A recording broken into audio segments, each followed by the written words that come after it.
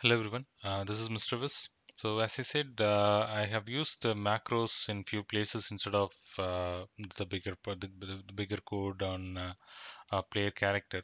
So in this video, I'll search wherever I've used on my project, and we will use that function, that macro in our tutorial project also.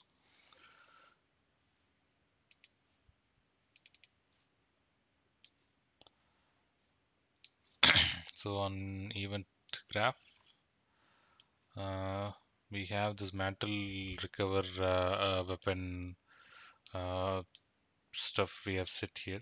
So we don't need all this code anymore because we have everything applied on the holster and equip weapon function itself. So I'll remove all this, then holster and equip weapon. I'll call it here.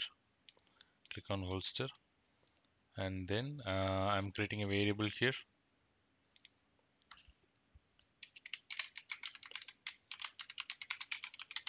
Weapon holstered.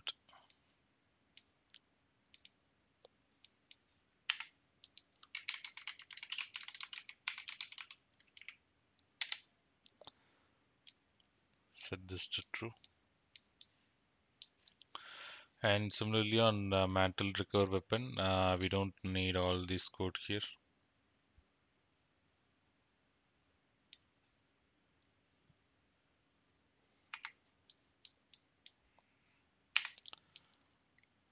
And add a branch.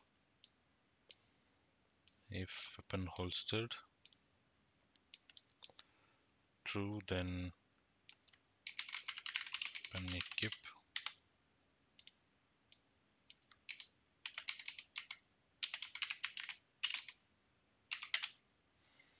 Weapon equip, and for the player state, it should be player previous state, and unset the weapon holster. Okay, this should be fine. Let's test this. So I'll take a weapon. Okay. My weapon is holstered, and once my mantle is completed, it's taking the weapon back. Okay.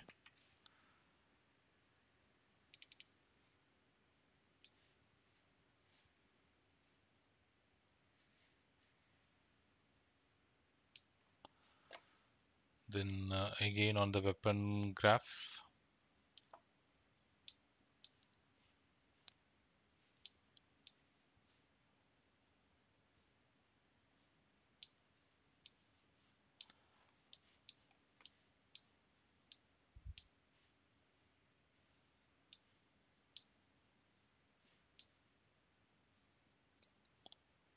on the fire event, instead of just setting the player current state, I'm using the weapon equip.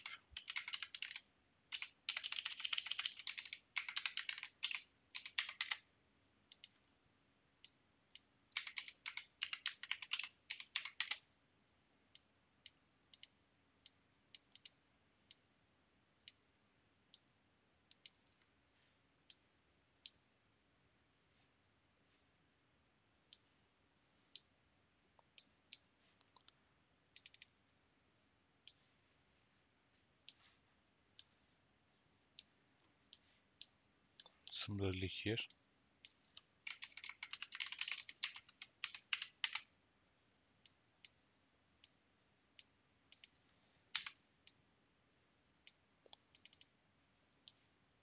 the reason is I want all these to be executed when we want to go to fist. So I don't want to put all these logic again and again. So I'm just using the macro.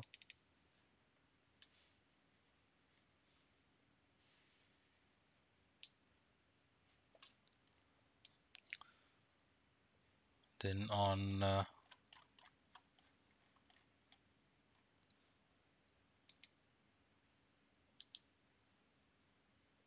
input graph,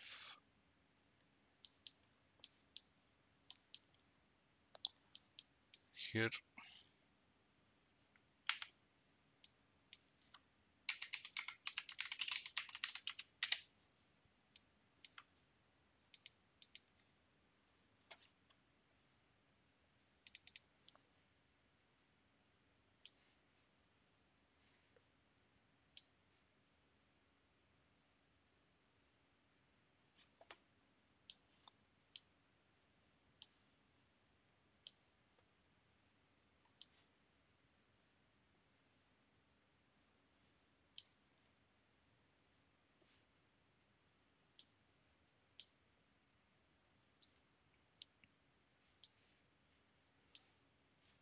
Then in apply medkit, before we play the montage, so we don't need all this now. Mm, Even this we don't need, and we don't want this. So just one instance of this is fine. And here weapon equip,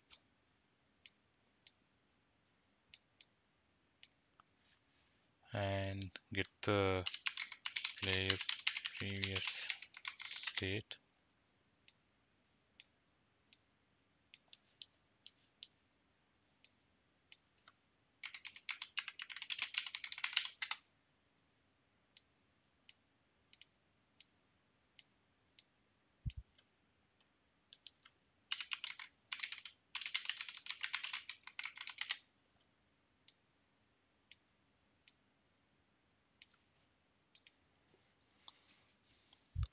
Okay,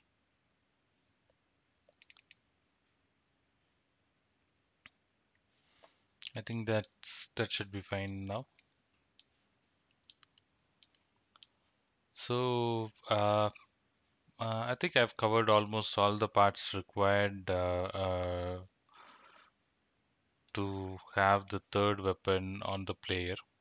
So if at all you face any issues, please report to me on Discord, and I'll with the video so that I can check on my project and compare to see whichever I have missed, and I'll make a separate video for that.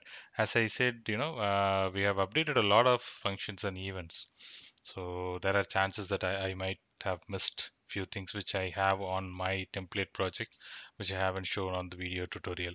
So if in case you find any issues, please feel free to post it on Discord or DM me with the video so that I can try to update a fix.